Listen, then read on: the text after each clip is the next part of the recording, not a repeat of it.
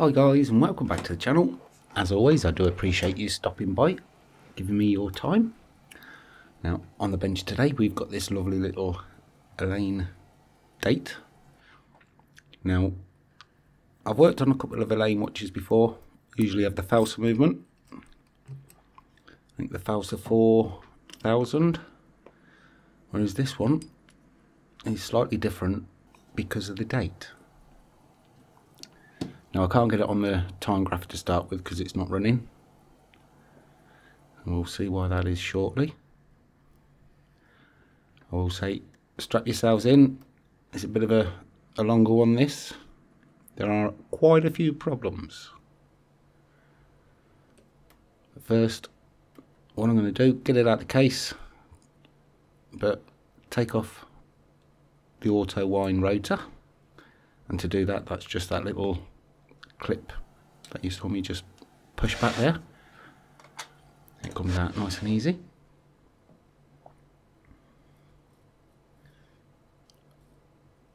Now when I shake it, it does nothing. I think it needs a good clean.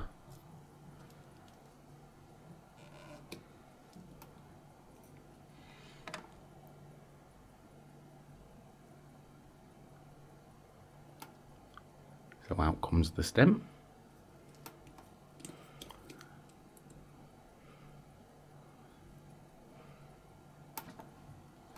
That seems okay. Now you saw me take that retaining ring out before. There should have been two screws holding that in, but they're missing, so I'll have to try and find some alternatives. As we can see, the case has seen better days. We will have a little look at that. I'm going to try something I haven't tried before, so we'll see how that turns out. That's to try and polish it by hand without the use of my little rotary tool. But the crystal doesn't seem too bad, needs a bit of a clean. So we can get the hands off in order to get the dial off.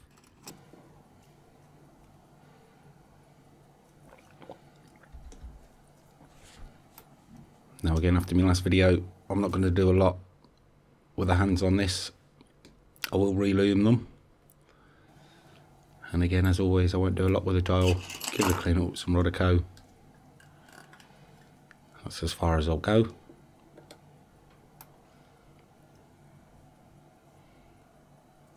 We can put the hands into this little tub safe. But you can see, you don't want to go. There is a hair or something that's just holding it. That could be one of the reasons why nothing was moving when I shook it.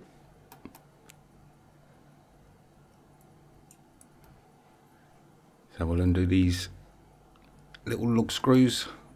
These hold the dial on. Just loosen them off.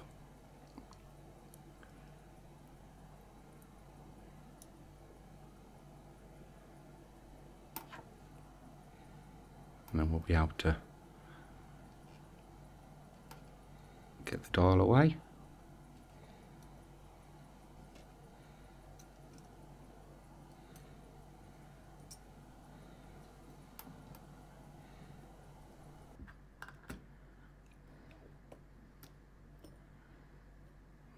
Pop that in with the hands.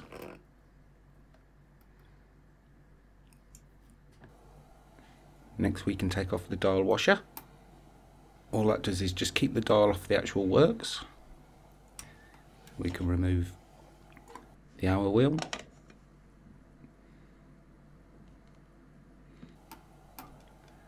While I'm on this side, I'm going to take off the cannon pinion.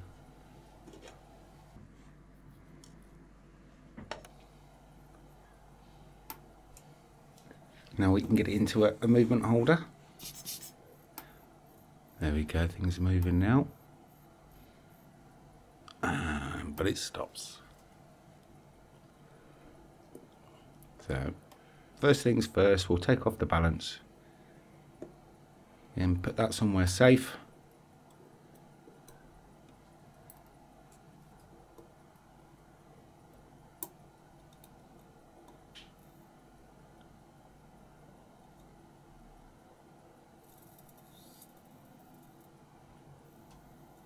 Just lifting it over the forks of the pallet there, and we can put it onto this stake, and then that will get moved out of the way until we're ready for it to be cleaned.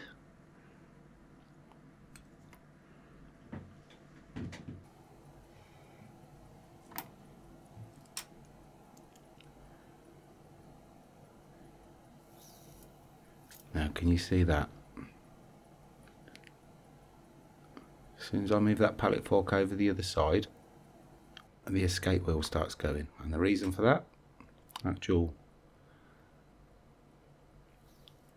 you can see the escape wheel is just going over the top of it. That's one of the issues with this watch. So what we'll need to do with that is flatten that jewel out and re-shellac it. Something I've only ever done probably once before, I think. But in the meantime, we'll continue with the disassembly, taking off the automatic works. Now some of the Felsas I've worked on, the automatic works is a separate unit. So when you undo some screws, the whole of the complication comes away. Whereas on this one, it's all part of the trainer wheels bridge.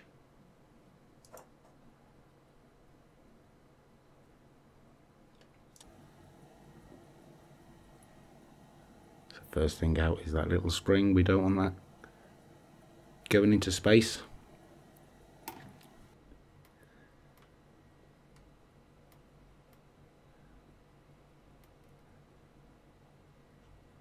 We've got this little wheel with 2 extra wheels on. I'm making a bit of a mess trying to get them out.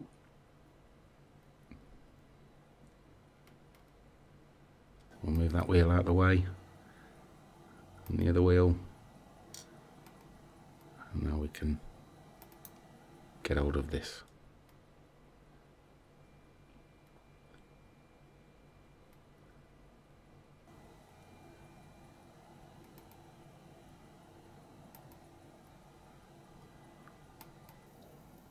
That's the automatic works.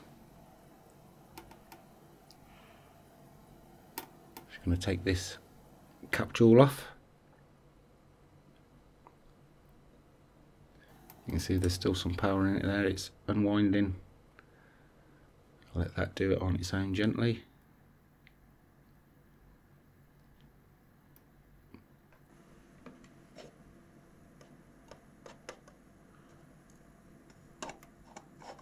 You can again see how small some of these parts are.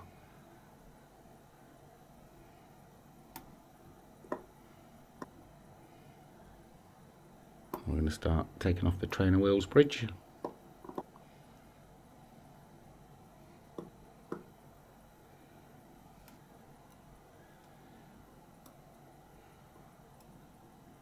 can see that power is still going. So what we'll do to ensure there's no power, take out the pallet fork.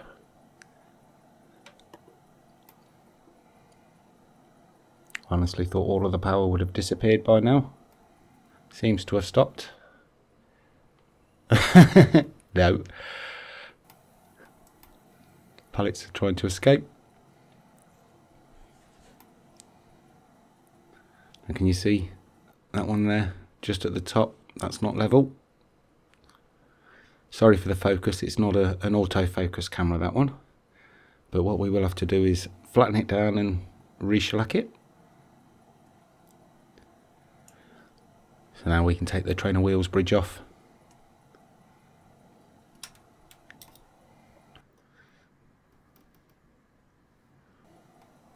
And then start with the trainer wheels.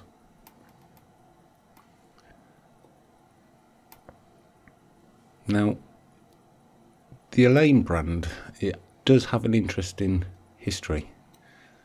It was registered by a watchmaker, Achille Barré of Pinnacle, Switzerland, on March the 22nd in 1941. But by the 1950s, Allaine had gained a reputation for producing high-class watches, and they usually used Swiss precision watch Co cases and Felsa movements. But in 1944 he partnered with Alfred Barré, and they opened under the name Achille Barré Co. The company later became Achille Barré Allaine and continued to advertise the Allaine brand, but eventually the company transformed into Allaine Watch S.A. in December of 1960. I mean, the watches do feature the distinctive block capital font for the Allaine signature. I mean, the brand also produced under the names Dania and Rubina.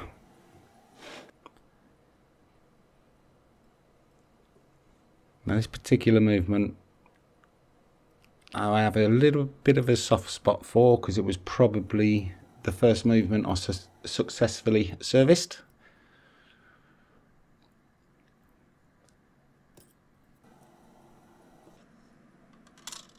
So I am quite familiar, but I've never done the date version.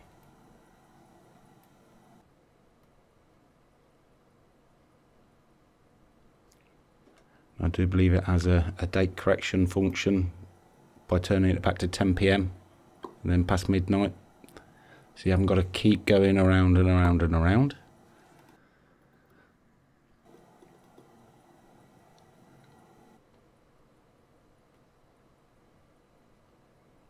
It does have ink block shock protection.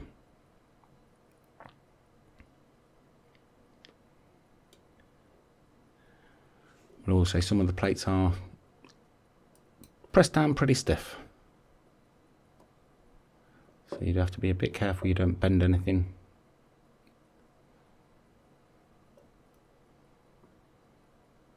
As you can see there, I'm right next to the posts trying to lift it away. So that's that side empty. And we can move on to the date side. So this is fairly new to me.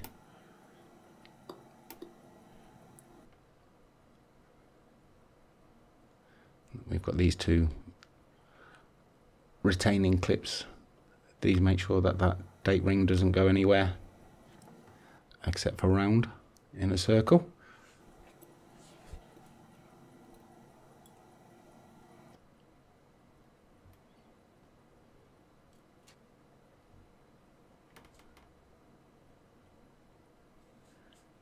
Now again, there's this issues on this side. We will need to replace a couple of wheels. Oh, did you see that spring out? Now that is for making the date spring over. So when you go from the 10th to the 11th, for example, he'll just click over quickly.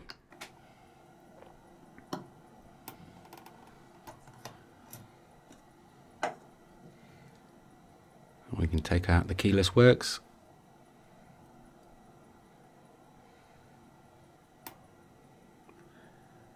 A yoke spring.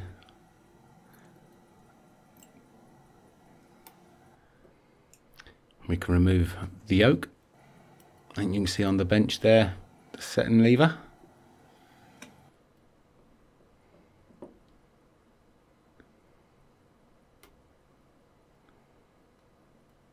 And this little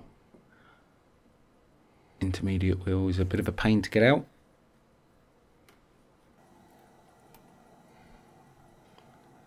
And the last thing is the date setting wheel.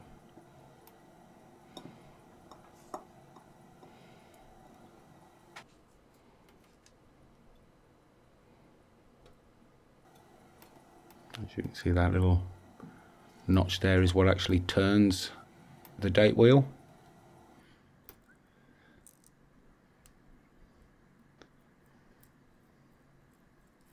And we can remove the mainspring from out the barrel. Now the barrel arbor is actually attached to the barrel lid.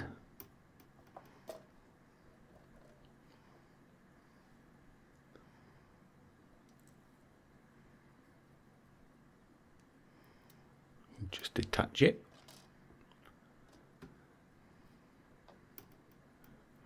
As you can see, it's an automatic watch, but that's not an automatic spring. The reason for that is because inside the barrel there is a bridle.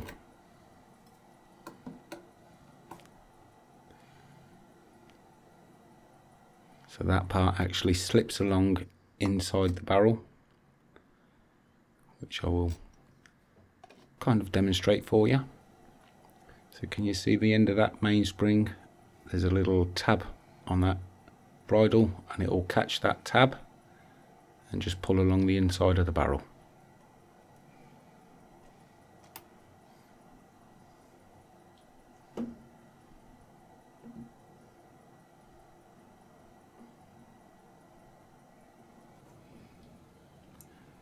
Before it goes in the cleaner, we'll get some pegwood in the jewel holes, and what this does is it gets rid of any dried grease.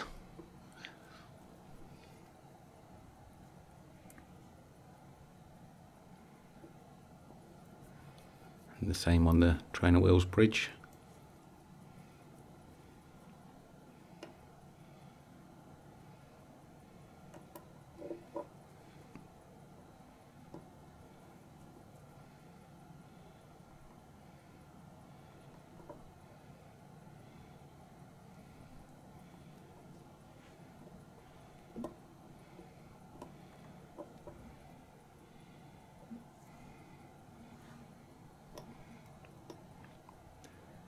This is the post for the rotor for the auto winding.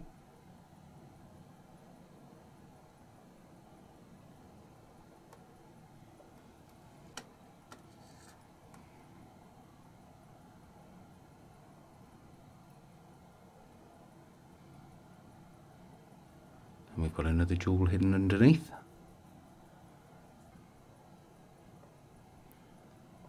That's the same with this little bridge. Just under that metal cap is another jewel.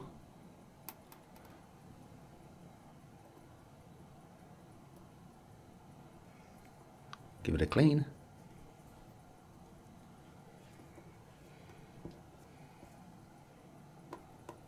You can see with my mat there's quite a dirt that's come off this.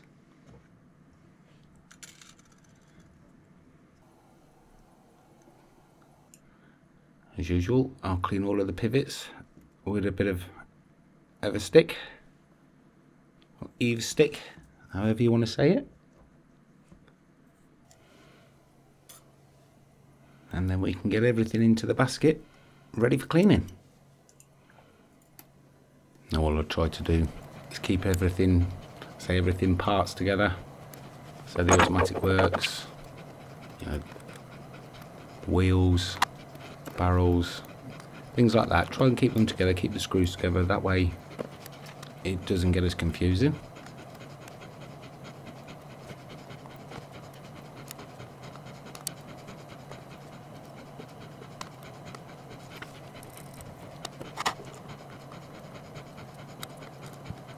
And some parts I do actually put into these little brass baskets. And then cap jewels I'll pop into this little jar, which I've got a bit of version B dip in. It keeps them safe and it cleans them.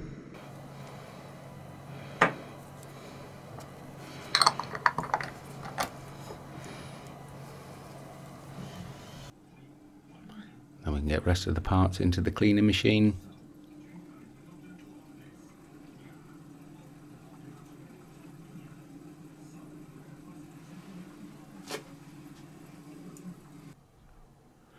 And while they're in there, we'll have a look at the pallet forks. Now what I'm doing is I'm just going to clean off the shellac, and what I'm doing that with is some isopropyl alcohol. That will dissolve the shellac that's already on there. And I will scrape. I know that jewel is fine, but I'm still going to remove the shellac and put some more new on.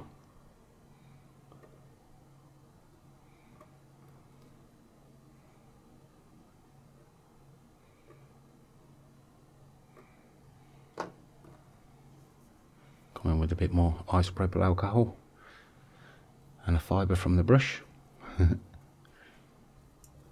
So what I will do is I will actually put it into a pot of isopropyl alcohol, leave it in there for 10 minutes, and that will dissolve the rest of the shellac. And then to apply some new shellac, what we need to do is to warm a bit up to almost get like a hair off of it. Sorry about the filming, but just like that. And you get a strand. And there is an actual tool for holding the palette forks, but I don't have one, so I've constructed this contraption. And the palette jewels are actually flat, as I'll show you now. It's just because I've got it on its side and it's still a little bit loose, but all this metal thing does is to hold the palette fork while you warm it, just like so. So that's over a flame of alcohol, because it burns clean and quite hot. So we'll warm that up, and then when it's warm, we'll come in with a bit of shellac and just touch it to the end there of the stones, and as you can see, it's starting to melt.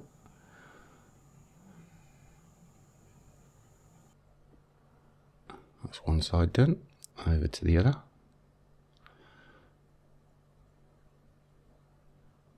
I've gone over the side a little bit there. That's not too much of an issue. We'll be able to clean that up. And I'm just taking it off. Put on this with a little bit of brass to show you. That's what it looks like at the end. And then we can move on to getting the rest of the watch together. First, we're going to put the spring back in the barrel. And that orange grease is some braking grease. All I'm going to do is put that on the wall of the barrel. And you don't need too much, but I always overdo it in the barrel. I don't know why.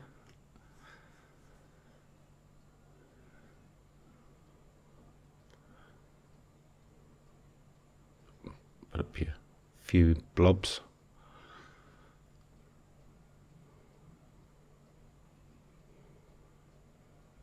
And that's probably enough, but another little bit for good luck. And then we can get the bridle in. Now this is the bit that will slip against that wall and that grease.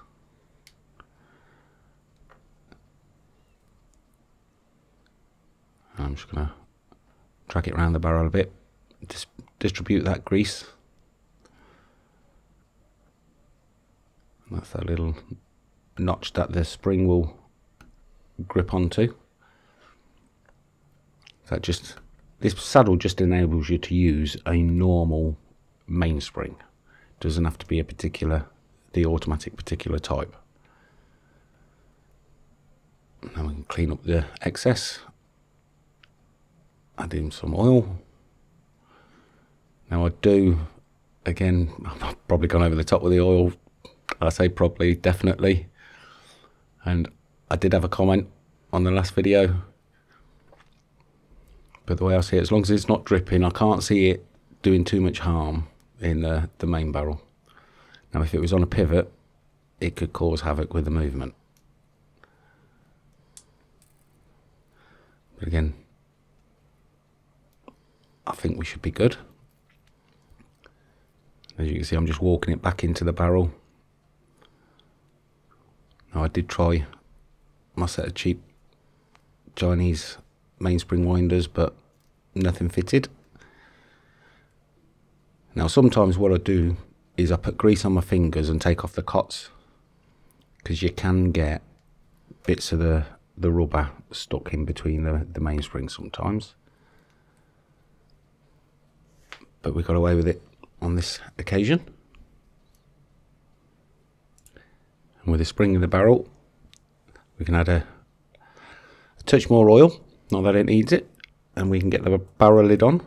Now remember, the barrel arbor is attached to this lid, so you kind of sort of twist it as you push it, and that will snap down. And with that done, we can put the reversing wheel on the underside of the train wheel bridge.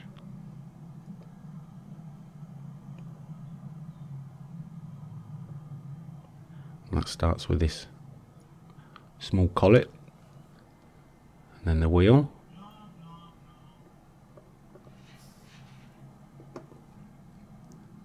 and then a touch of oil, and we can screw it down. Again, if it had been on the other side, that would have been a reverse threaded screw. We can pop the centre wheel in. There's that bridge that will sit over the top of that.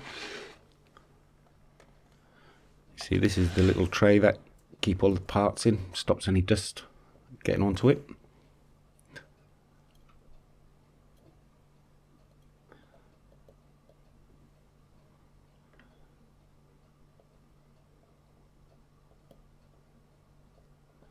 And with that seated, we can come in with the screws and get it tightened down.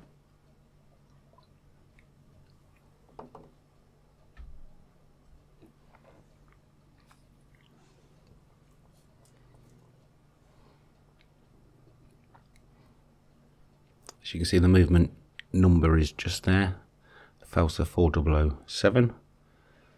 So again, if you're getting into this hobby and you're wondering how to tell what it is, it's usually on the main plate. The Felsa is the manufacturer, and the 4007 is the movement number.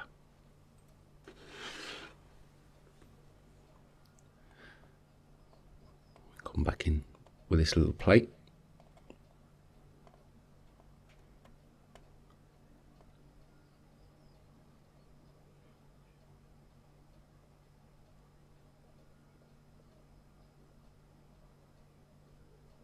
These screws are pretty small.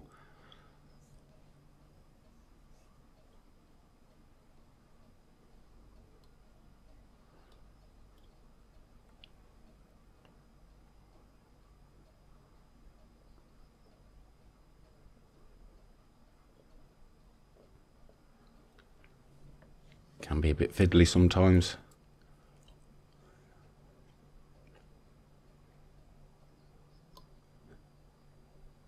A bit of oil in there, that's where the mainspring barrel goes. So that will help the arbor run freely.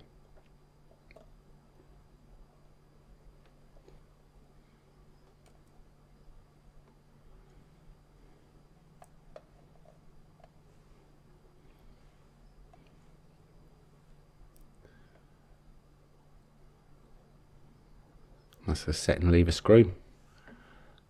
Quite often I do forget to put that in. That just means you end up having to disassemble the movement again to get it in. But now we can start with the trainer wheels and the escape wheel. Then we can come in with the fourth wheel, or the seconds wheel. That's where it can get confusing. What I mean by the seconds wheel, it's in charge of the seconds.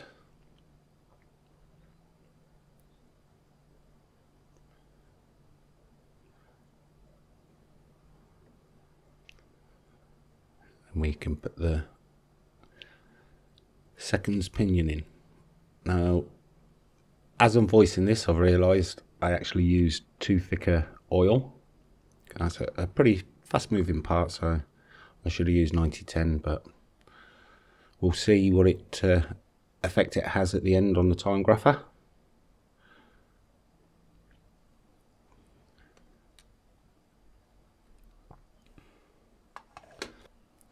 And the intermediary wheel, or the third wheel.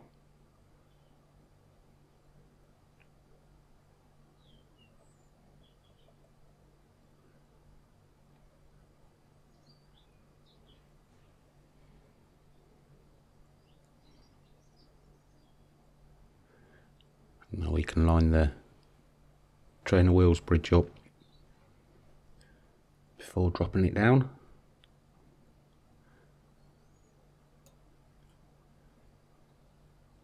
Again, on some watches this process can take hours, and if things don't line up you can get quite frustrated.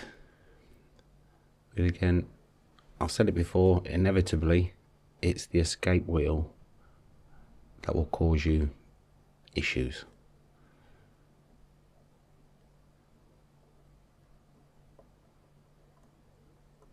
And again, if you've got any cover plates or anything on the bottom that you've removed before you start doing the trainer wheels, put them back in, because you will never get them to line up otherwise. Now, rocking the mainspring barrel will sometimes help drop the pivots into the jewel holes. You see that's just dropped down there, and now it's all free moving. Again, I'll keep a bit of pegwood on the top.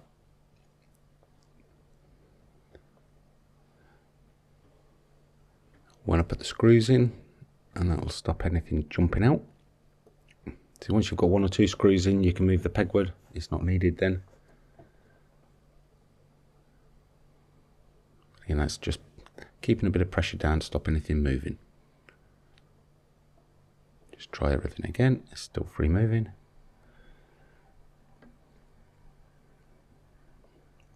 We can continue doing up the bridge.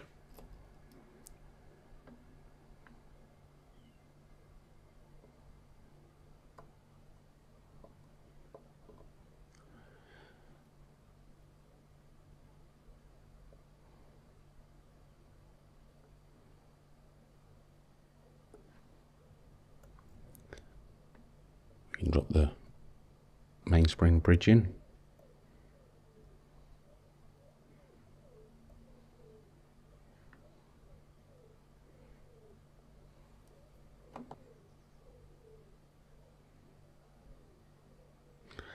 See a hair there, I do remove it.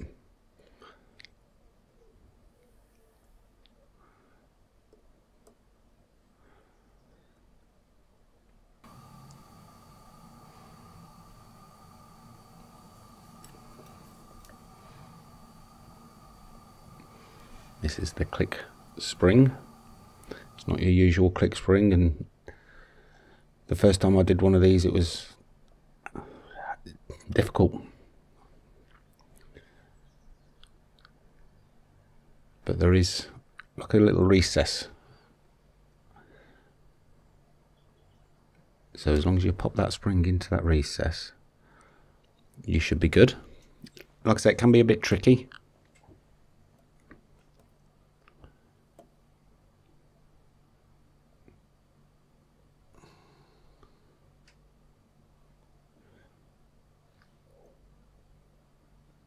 There. That's engaged. We can get the screw in.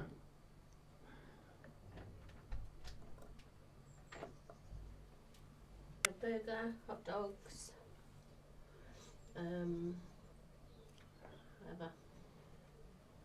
What do you fancy? Again, make sure everything's free moving.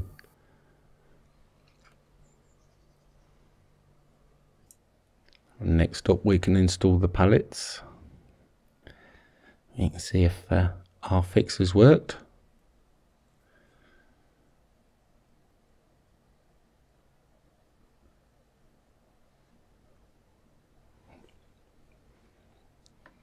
Put the pallet cock on.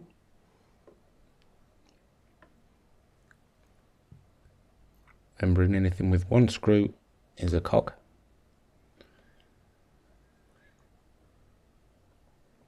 If it's got more than one screw, it'll be a bridge.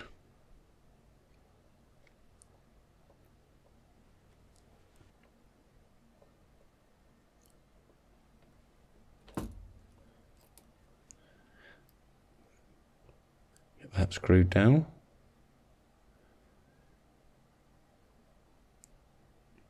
Then we can put a bit of power into the mainspring.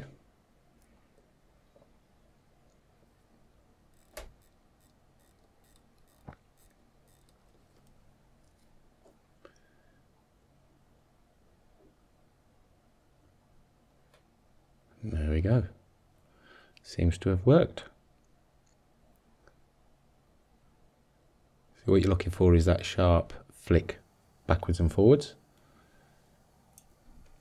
So with them in, we can now look to do the cap jewels. They've been in the version B-dip cleaning. So we want to add a tiny drop of oil in the centre.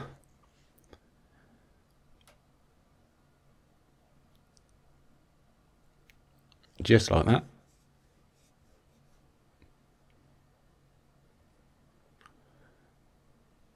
And then we'll put the chaton back on the top. And the capillary reaction will just keep them two together.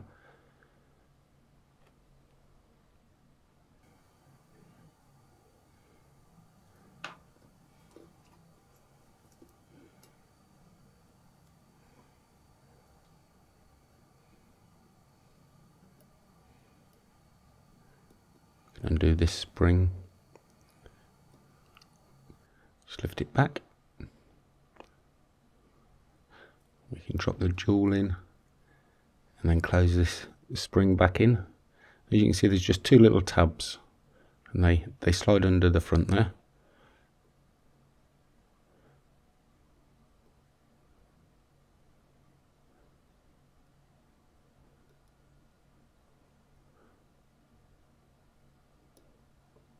Just like that.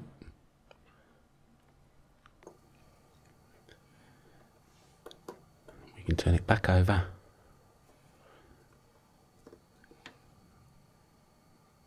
And see if it has any life. This is always my favourite part. Especially since it didn't work before. There we go. Now it hasn't got a full wind, there's only a tiny bit of power in.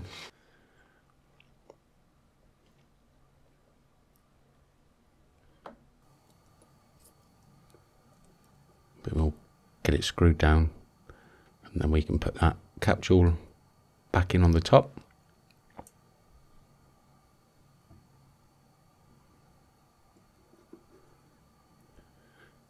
There we go. So we'll get the top cap jewel in. It's the same as the bottom. Let's come out the version B-dip. And then we'll put a tiny drop just in the middle.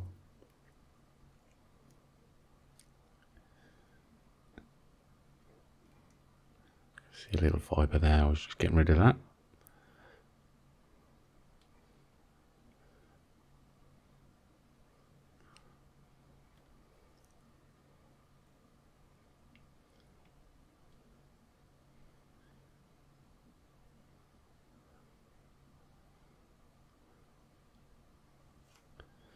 Can you see that fibre of some such? There we go. And the chaton can go on the top.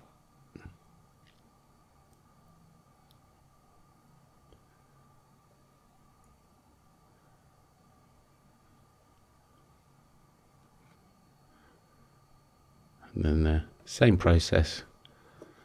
Take the springs out, move the clip just out of the way.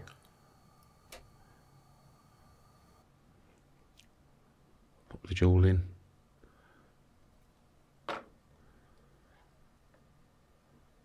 Close that spring back up.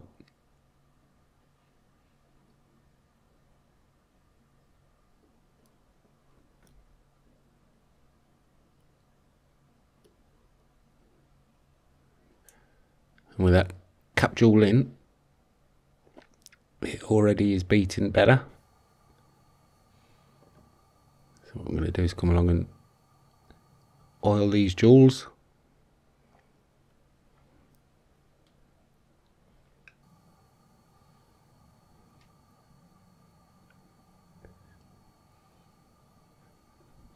Now again, this is a critical part, because if you do use too much oil, it can slow the movement down. So you're trying to add just the smallest amount, but the same amount on both sides of that pivot. Because if you've got more on one side than the other, it can, like I say, it can slow it down.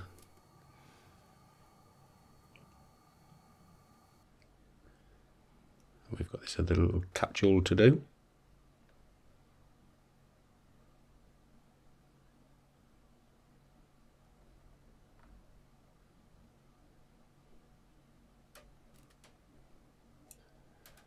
So it is roughly in the middle, about 2/3 of that stone. So it's good enough for me.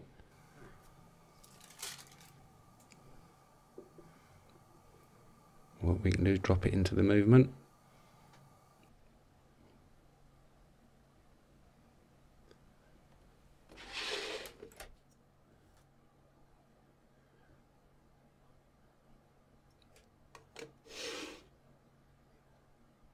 Screw it down.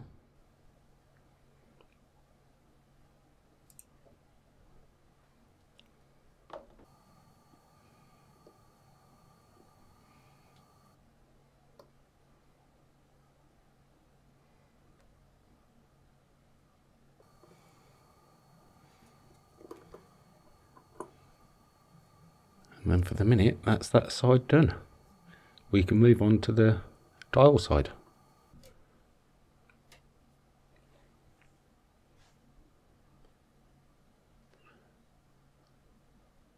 You see just the smallest drop in that little well.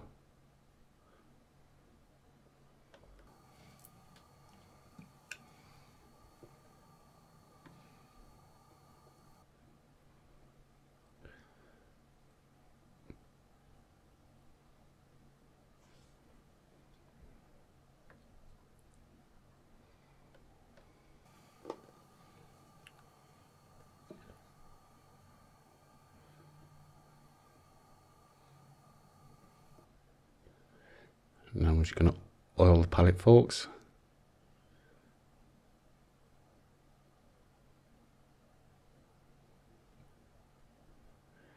This is probably the bit I struggle with most, I think, at the minute with oiling.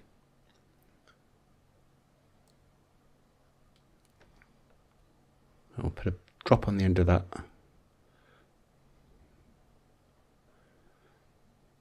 And then work it through. And then we'll add another little drop and then work that through as well.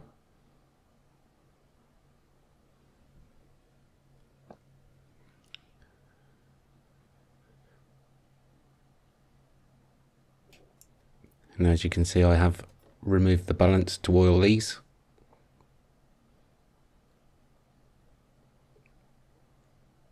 You can do it from the other side, but I do feel more comfortable doing it from this side. So yeah, as your balance is back in.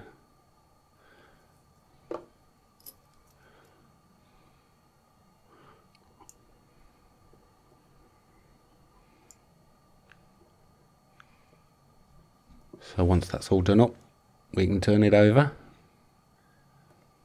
We can then start on the dial side.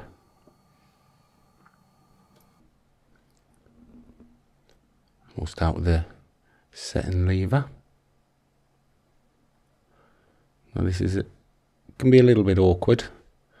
I know some people will hold it in place with a bit of Rodico. Me personally, I like to put my finger on it. And once you've given the screw a couple of turns and the threads started, you can put it back in the movement holder and carry on. And then next we're going to add a little bit of oil to the center wheel where the cannon pinion will go on. And then we can install that. Just wants a firm press. So now we can install the clutch, but before we do that, we'll add some grease.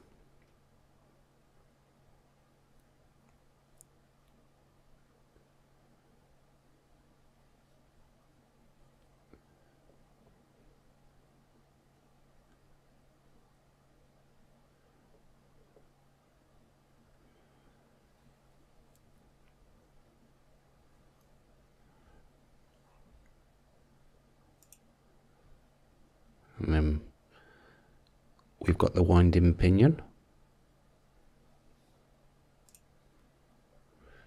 Again, put a bit of grease on that.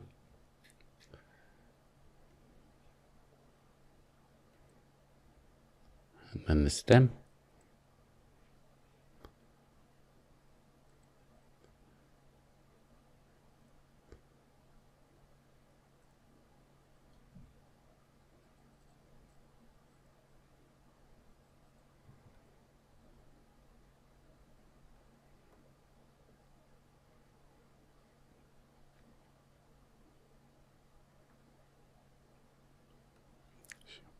Work that grease round a little bit.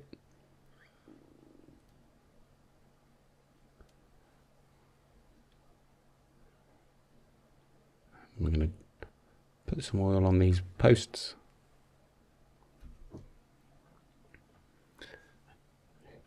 Just wiping up my excess. Then we can get the yoke in. Yes, I'm not yoking.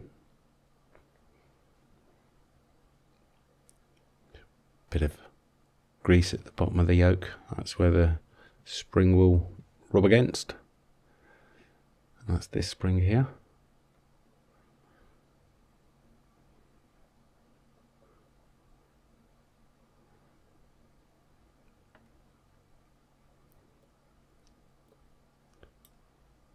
Oops.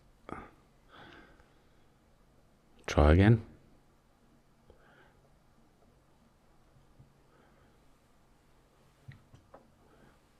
They frighten me, these springs. You can see my hesitation before.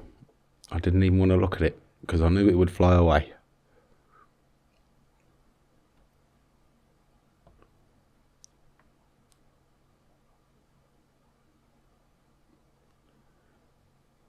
So what I'm just trying to do is hold it in place with one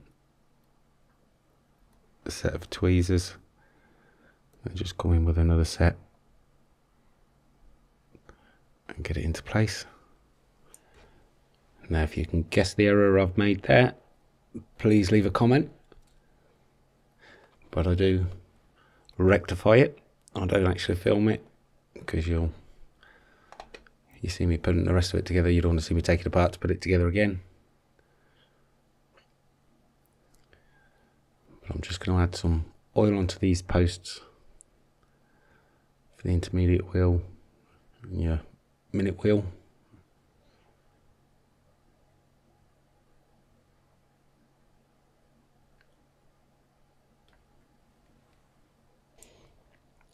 So we can come in with that crown wheel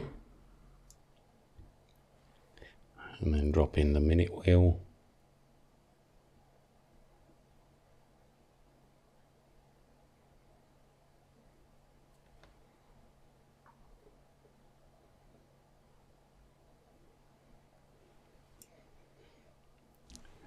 And then next in, we can put the setting lever spring.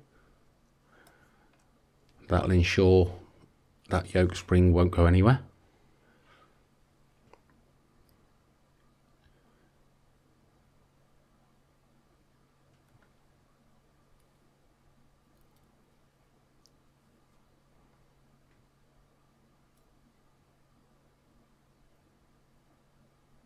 And getting things lined up before I drop a screw in there.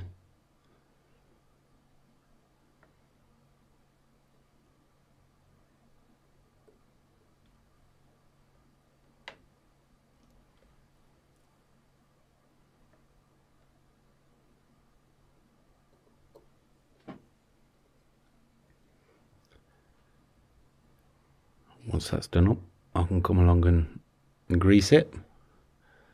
So with my fingers just in the way there, but I call it a lobster claw. Just sort of grease both the cups and then pull it in and out, work it around a bit. And then come in with a bit of Rodco afterwards and clear up.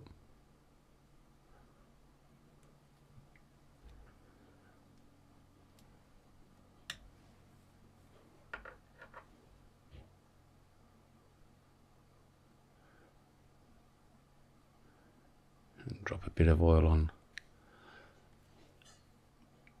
where this is where the date jumper wheel goes. So you've got that little tab that's been pressed out the actual wheel, and that's raised, so as that turns, that will catch the date ring and move it along. Before we add the screw in, add a bit of oil.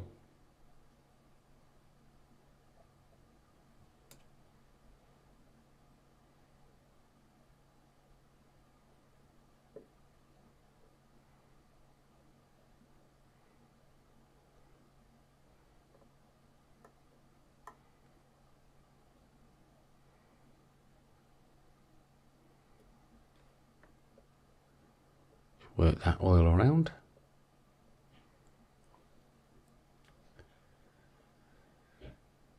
Then we have this other little wheel, and this is attached to this retaining plate. This is what helps to keep the date ring on. So before we put that in, we'll put a bit of oil on those forks, and then we'll line it up, drop it in.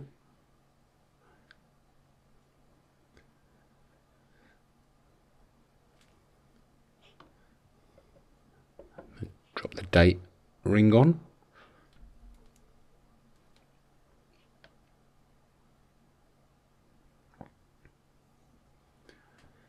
And then we can put that retaining plate with that cog on into place.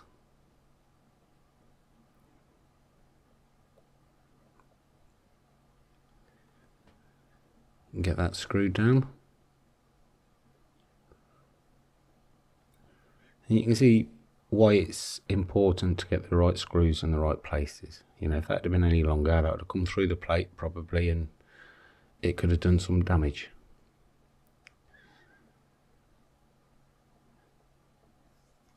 So again, we can get this second retaining plate on. And again, you'll see the screws are very short screw.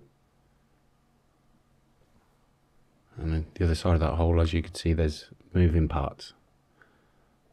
So, you know, if you was to use the wrong screw and it was a bit too long, you know, the damage, you know, could be costly.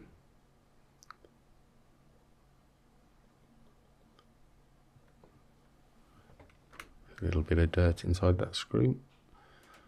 Around from a screwdriver.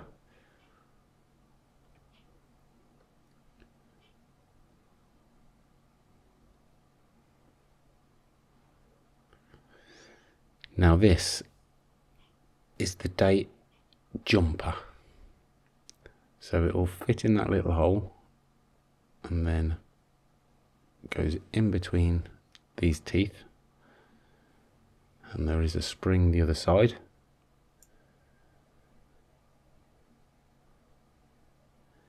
Now this is what sprang out of the movement when we were disassembling it. So if it comes out that easy, oh, where's that spring go? There we are. Putting it back in, I've got this feeling isn't going to be as easy as it was for it to come out.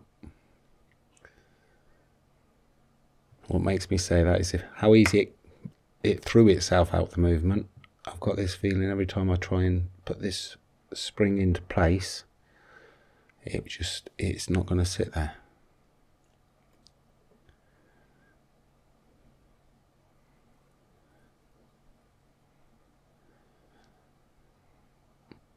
Going to try and press it down over that post.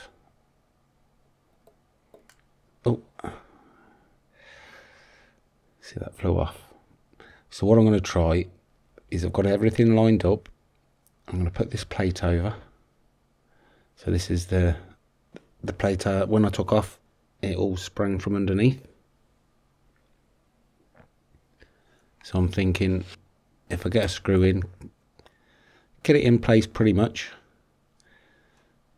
I'll then try and set that spring behind that date jumper arm, just like this,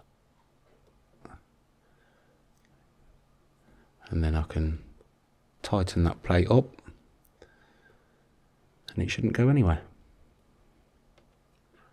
So we'll put the hour wheel on and then we'll give things a test.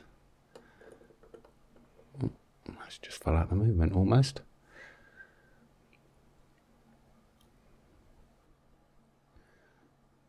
But now as that touches the teeth of the ring, that should change the date. But can you see that hour wheel is going underneath that cog that was on that retaining plate? Can you see those teeth? I will focus in a minute. There we are. They shouldn't be like that. They've been rounded. So if I could get a side-on view, they would taper out thinner towards the tip of that cog. So we're going to need to replace that wheel. So out it comes. Like I say, luckily I have got a donor movement. It is a Felsa 4000, but these parts are the same. I'll drop that in. Can you see the difference between the tips of that new cog and the tips of the old cog? Do you see how they're raised? They've not been worn down at the end. So flip it back over and we can make a start on the automatic. Works. I'll start with this post for the oscillating weight.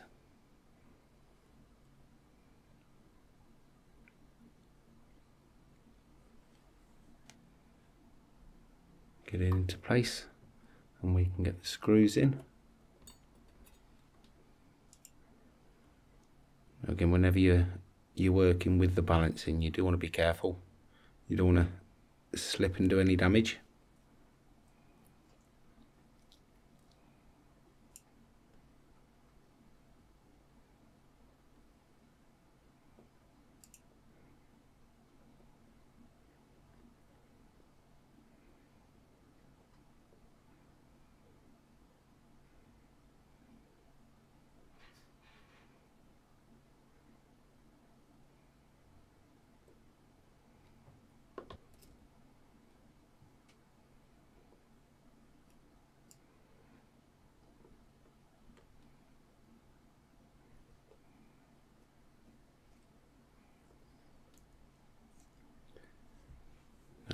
Add a little bit of oil into that jewel hole. This is where one of the wheels for the automatic winding goes.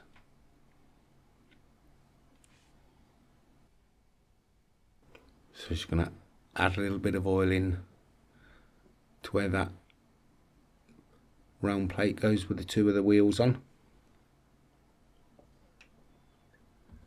So with a bit of oil on there, what we can then do is get it into place and add those wheels.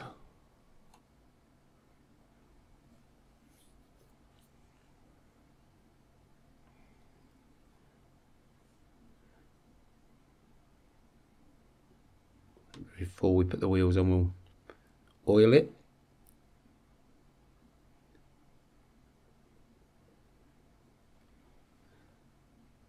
I have no idea what the correct name for this part is.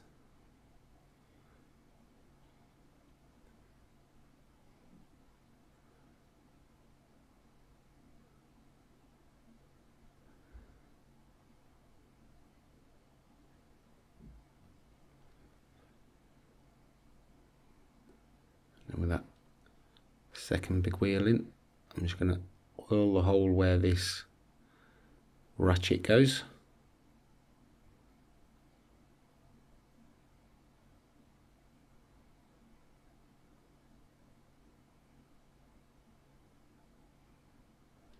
Get it down onto the teeth.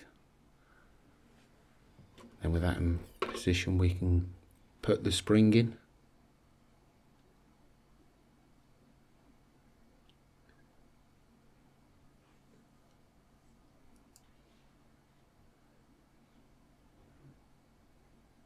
Again, it's like any of the springs, you just got to make sure it doesn't disappear. You can see I've got a hair on it there.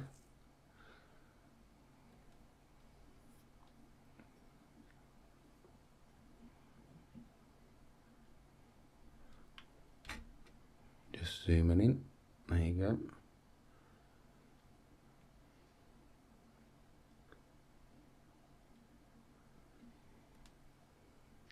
So I don't want that hair trapped there, so I am going to move it.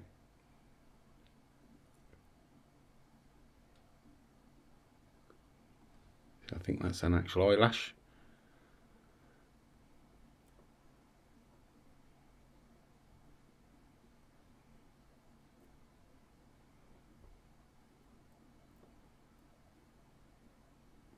And there, that's in position.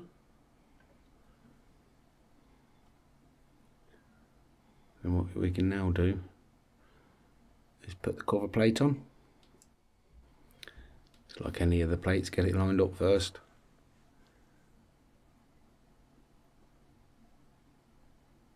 And like I said, on other movements, Felsa movements I've worked on that have been automatic. This has been a separate module. I think 2 now I've come across like this. But with that plate in, we can come along with the screws and tighten it down.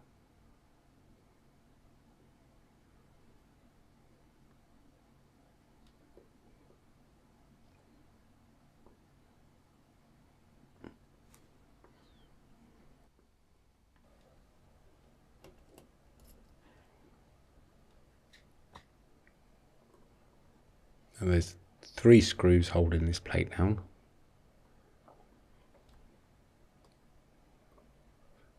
All pretty small.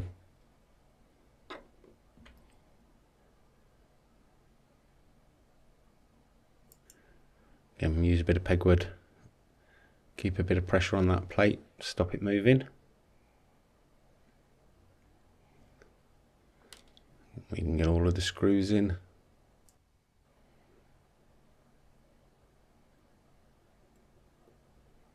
And get them tightened down.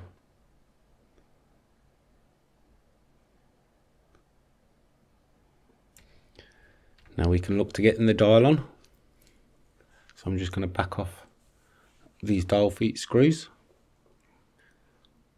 Now what I do is I do them up tight when it goes into the cleaning machine. Otherwise they tend to come out.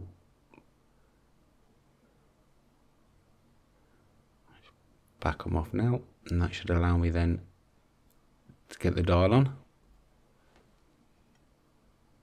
But of course I've got to get the hour wheel and the dial washer on first.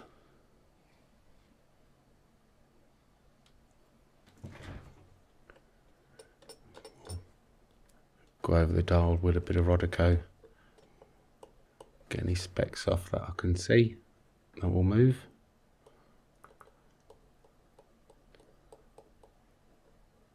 The dial's not in too bad a shape. I could possibly have a go at polishing those indices up, but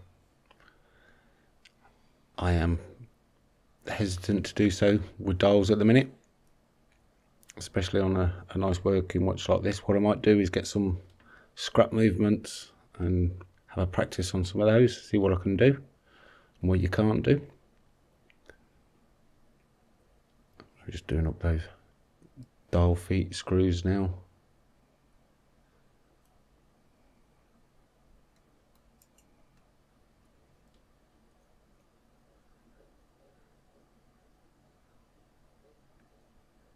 And then I'm just going to make sure the date will jump.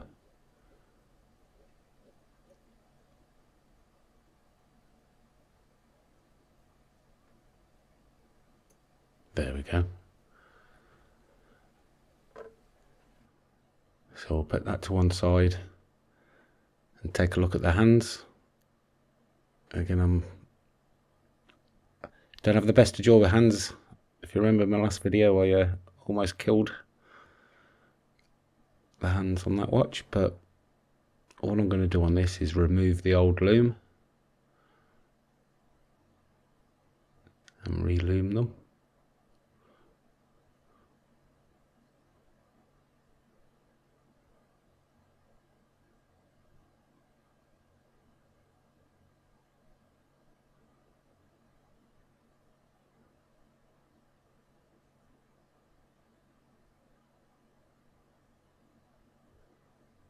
Now, I think these were reloomed at some point, but not very well.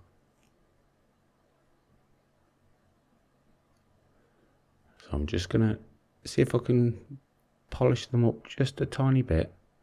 Use a bit of polywatch, a bit of pegwood.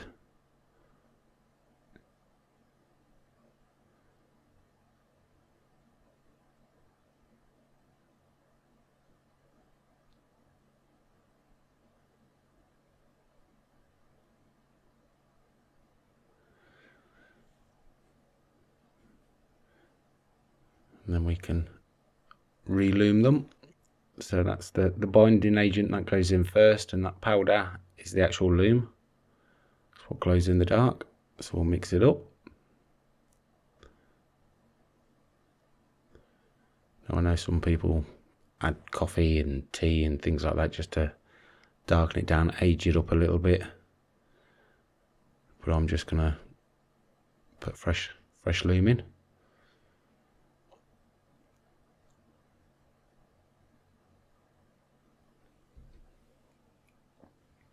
I did see a great tip from Chronoglide, and that's to do it from the bottom.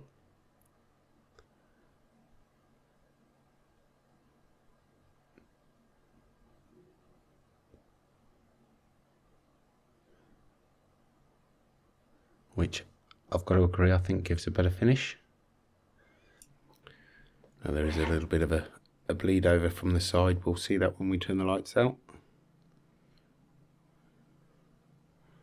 You see just on the sides of the hands there, but you don't notice that with the naked eye. So with those done, we can move on to the case, and all I've got here are some lollipop sticks with some different grades of sandpaper on. So we're going to start with a 280, we've got a 1200, 2500 and a 3000.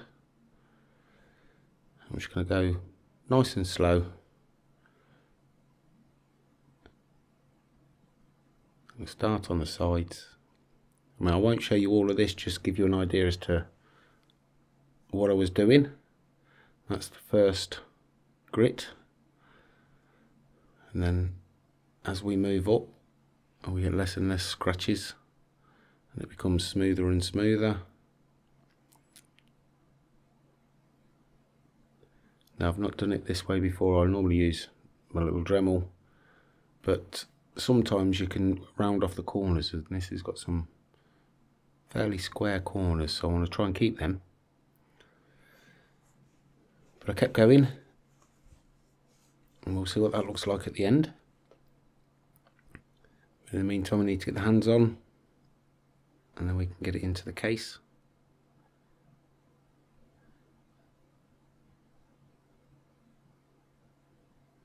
Now, I do need to get some wooden tweezers or plastic tweezers for picking up hands and dials.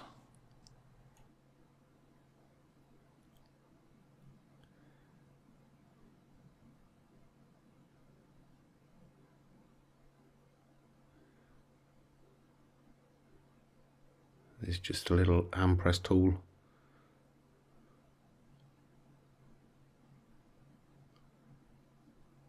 Just helps to make sure it sits level and flat.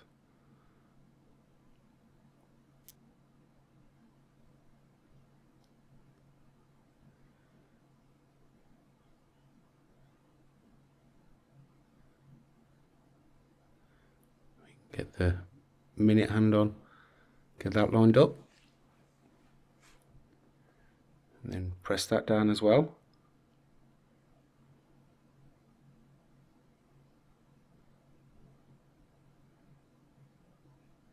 And once that is on, I'm going to put the winding stem back on. We'll spin the hands round.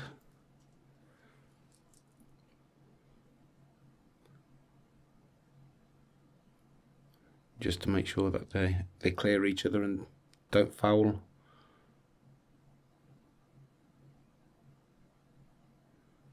Which that seems okay.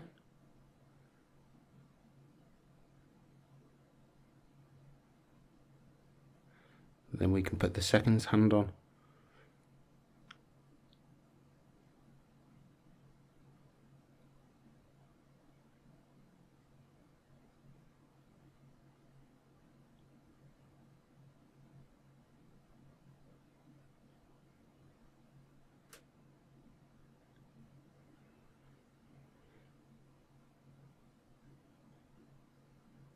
it ticking away, and press it down lightly.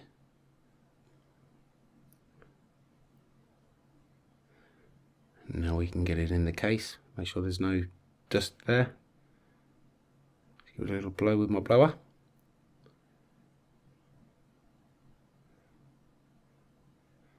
Flip that over.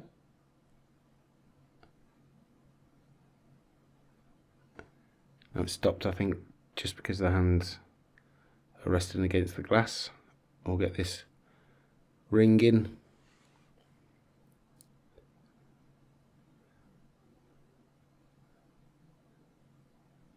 I'll put the winding stem in.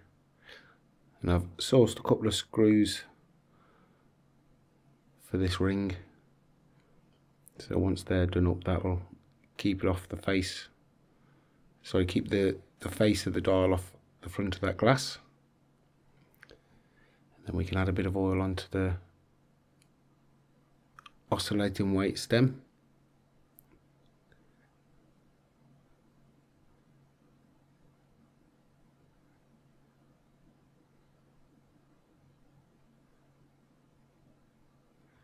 Okay. And this is just held in place with a little clip, so I'll get an oiler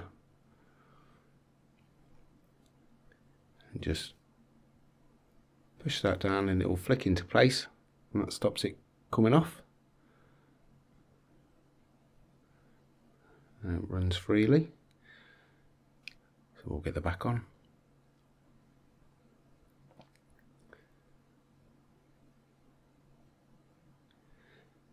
Now all it needs is a nice strap, and we'll see it out in the wild.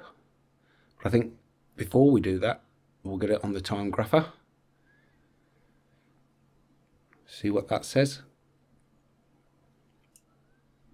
So you can see it's not good. We'll have a little play, see what we can get it down to. And there we go. Now, thank you for joining me. I hope you've enjoyed it. Please join me on the next video where I'll be looking at a 100-year-old pocket watch. So thanks again, and I'll see you soon.